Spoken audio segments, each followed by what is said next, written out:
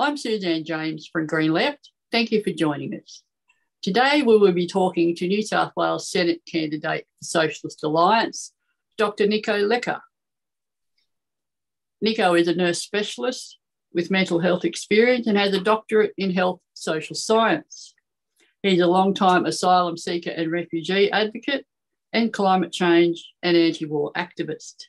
Niko joins us now from the Hunter to talk to us about his campaign. Niko, thank you for joining us. Good morning, Suzanne, and good to see you and to join you.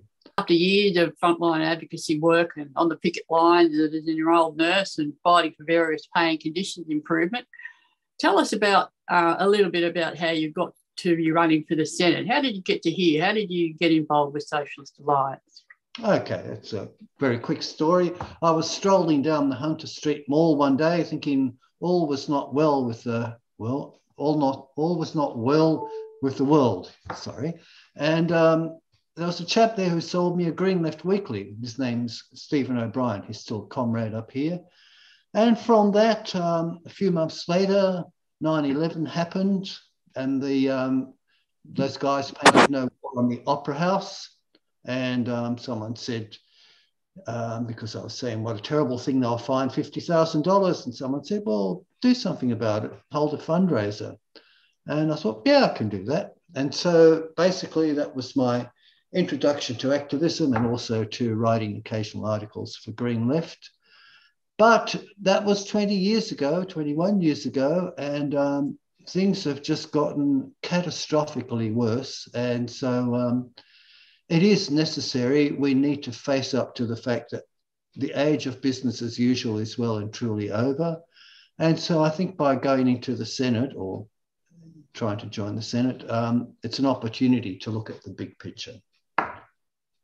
Now, a big ticket item in every Australian election, especially since September 11, is the issue of refugees and asylum seekers.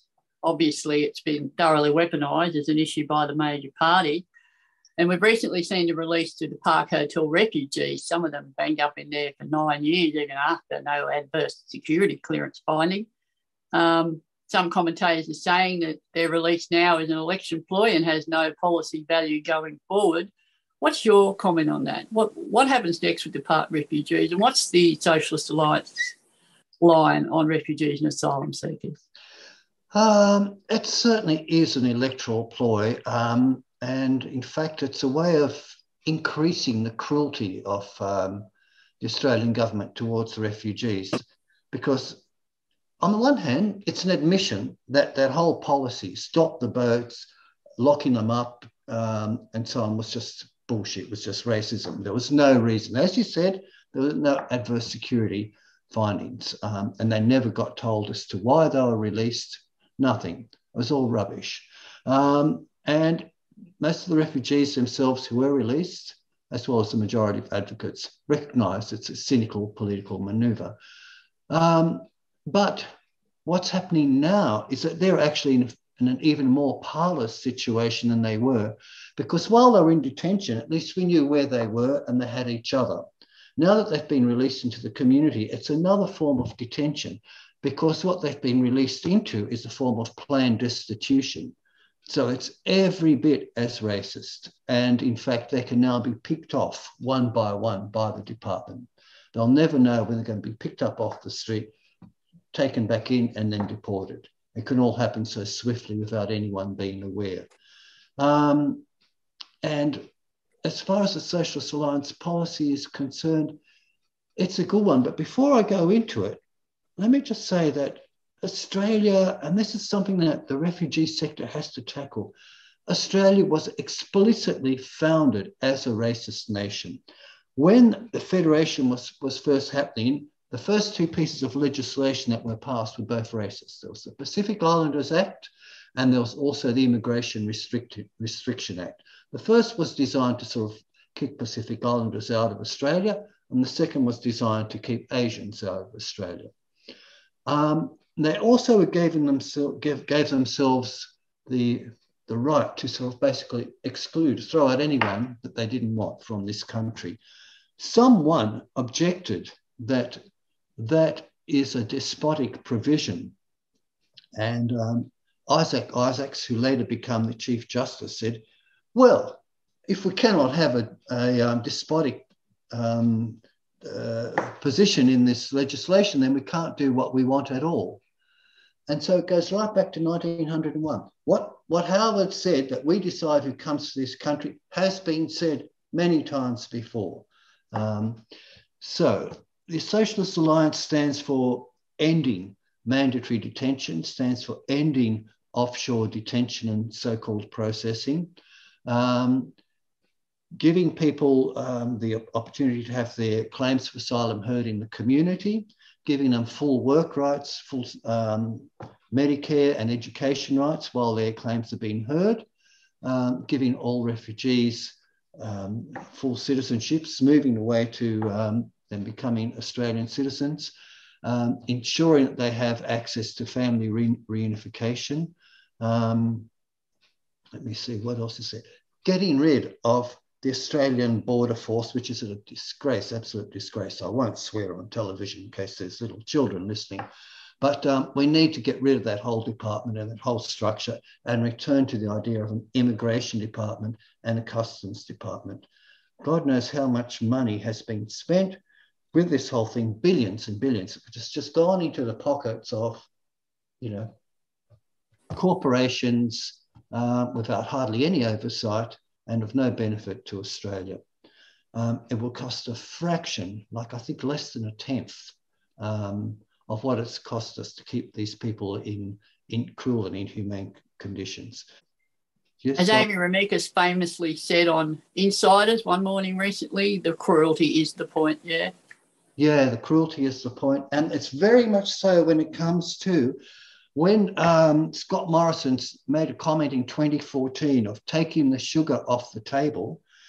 He was talking about asylum seekers who had made their way to Indonesia and they were planning to come to Australia because Australia is the only country in the region that's actually signed the UNHCR. And these people thought that that signature meant something. They were coming here in order to find safety.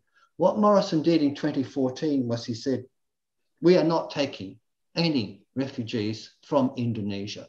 And so there's 14,000 people now who have been stuck there since 2014. They have no rights in Indonesia, and just recently Australia has even cut back further the amount of funding that it had been providing to the International Organization for Migration and the UNHCR. That is one of the most disgraceful crimes. It's like a massive black hole. That's something that we have to address as well. Another area in which Australia has lagged behind the rest of the world, of course, is dealing with climate change. I'd like to talk about that next, if I may. We've had yet another damning IPCC report released internationally. Locally, we've had floods, fires, bushfires, drought, you name it, in the last 10 years, most recently the floods up north in Lismore on the east coast. Can you give us an idea of what your Socialist Alliance priorities are in addressing climate change? And what is your policy on the transition to renewables, which obviously is something that is going to have to happen, yeah? Yeah. Well, Australia and climate, not that different to refugees. You can substitute one for the other because the way the Australian government has been behaving is equally as despotic as far as the climate is concerned. And it just beggars belief to think that even now, both major parties are still keen on approving more fossil fuel projects across the board. That has to stop. That's got to stop immediately. No new coal. The other thing is we need, before we were talking about a planned transition, hopefully we'll still have time for a rapid planned transition away from fossil fuels. We know that the technology is already here for renewables to take over. There is no further need for fossil fuels. Transition for workers in those areas without any loss of work rights. Let me see. The other thing is that the power industries, Suzanne, have to be brought back. The whole power grid's got to be brought back under national control. That's ridiculous having that. It's a public utility. People have forgotten what the word public utility means. It's nationalised. It's not a way of making profit. And also with the introduction of green energy, renewables, it's going to be a lot more distributed. And so therefore we need like a different model completely, like a more socialist model, one which is a lot more equitable as far as distributing power and so forth. We have to end immediately logging of old growth forests, and we have to get started on reforestation. And one of the major things is that we need to return to the Indigenous people, to the Indigenous rangers, to their knowledge, and get them to lead us the way out of this mess, so that this country can actually be cared for, and so that our children can live in a country that has a livable climate. Another major area of inequity growing in Australia by the day is lack of access to affordable healthcare.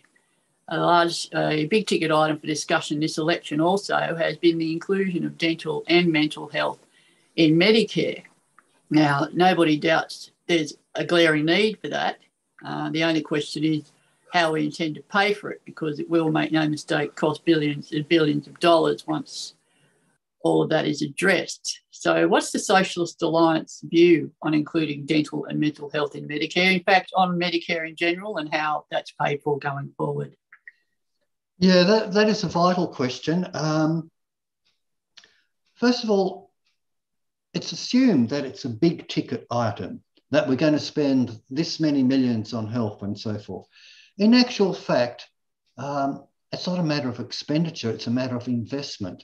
There was a visiting professor of economics, Professor Len Gray, and I asked him many years ago, I said, how come, Len, when it comes to spending money on health, that's regarded as an expense, but at the same time, they're talking about spending more money on the Williamtown Defence Facility, and they call that an investment. How can that possibly be? You know, the defence facility kills people. That's its whole purpose. It's not really an investment, whereas health is really, it's productive. And so if we take that perspective, that investing in healthcare actually pays off mega dividends. Take dental care, free dental care. You know, dental care in Australia is a major, major issue, because without good dentition, your body is stuffed. You're not going to be able to eat properly, and therefore you're not going to, you know, everything is not going to function as a result of that. You've got to have free dental care. It's absolutely insane the amount of money that's just being thrown away, you know, by people getting in there and making profit out of dental care, when in fact it should be under Medicare. And the same with mental health. I think mental health issues are now like probably the second most prevalent chronic condition in Australia and throughout the so-called developed world. It's absolutely vital that that comes under Medicare. But again, there, and the same with the NDIS and disability services, there's this increasing focus on medicalising everything, which then leads us straight to big pharma. And in fact, we now know that you know, the magic pill is no magic at all. It's just a way of making more profit. And so therefore we need to invest far more wisely with what services we're supporting, what we fund and what we pay for. We have to have like a greater focus on prevention with more community care networks. We also got to do a lot more as far as nursing care in aged care, which is a federal responsibility. There should be mandated nursing ratios for that. Drug use, that has to be decriminalised. It's silly to keep regarding something which is clearly a health problem, health issue, as if it's something criminal. It's totally counterproductive. And the same goes for these drugs. What do you call these drugs, like marijuana and so on? You'd be referring to medical cannabis? Yeah, well, medical cannabis, but also recreational drugs. And that, there's no point in having that as criminalised. There's other countries in which they regard that as a health issue or a community issue, and they deal a lot better. A way of paying for this is by getting rid of health insurance, because that should not be necessary with Medicare, or if you do need health insurance for some particular things, then that's fine. But amount of money that is paid out in the health insurance rebate is criminal. And in fact, the health insurance people got together and made some submission to the government saying, oh, look, we now have to charge more and offer less because of declining participation in health insurance. It's down to 30%. And this is supposed to be mandatory. That's ridiculous. It clearly shows that the market is failing in healthcare. But you try and Google, like you can Google anything and find the answer to just about anything, can't you? Yeah. As Ed pointed out at the press club. Indeed so. But you try and Google how much money we are actually paying for this health insurance rebate. I can't find it. And I'm good at Google. I can't find out how much is being spent. Suzanne, just let me rhapsodise a little bit. Asylum seekers, climate, healthcare, each one of those billions going in front of our eyes to entities that we can hardly see and that we hardly know about. We are living in a time in which rotting is king. Sorry to get so passionate about it, but... No, it's good to see passionate candidates, and we really appreciate you sharing your policy platform and campaign with us this morning. How's your campaign going, by the way? We've just started, and in fact, the first day was superb. I think we held a Green Left Weekly stall in Hamilton outside the post office, which is closed, of course. But anyway, and heaps of people just kept stopping and venting. There was nobody that I saw that said vote for Morrison, not a single soul. And a lot of people had serious doubts about the ALP's position on many issues. There's some things, yes, getting rid of TPVs, sure, but other stuff they were seriously concerned about, in particular on climate. Well, you're one of many candidates in an increasingly crowded field. I think that's a reflection of how disgruntled voters are with the major parties. So we wish you the best of luck with your campaign, Niko. Thanks very much for speaking to us this morning. All right, it's been a pleasure, Suzanne. Thanks very much for the opportunity. You're welcome. Okay, bye. That was Niko Leka, Socialist Alliance candidate for the Senate in New South Wales, who joined us from the Hunter this morning to share with us his Socialist Alliance platform and his vision for the future of Australia. He's hoping we can talk to Niko again after we've had a change of government. I'm Suzanne James for Green Left. Thank you for joining us.